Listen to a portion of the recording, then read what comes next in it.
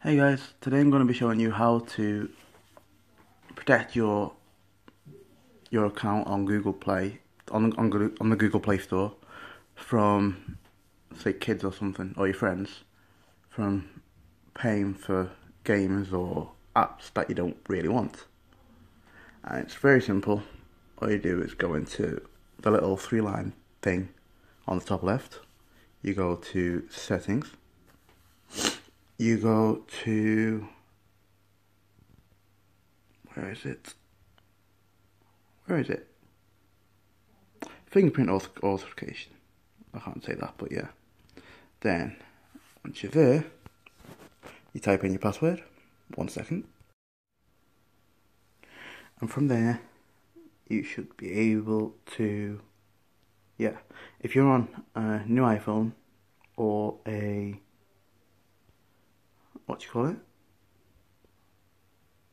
or a new Samsung, you'll already have fingerprint authentication on your phone, which it will automatically put onto your Google account. So it's that simple. And I do hope that my video helped, and if it did, like, subscribe, share, whatever. Thank you, and I'll see you next time, guys. Bye.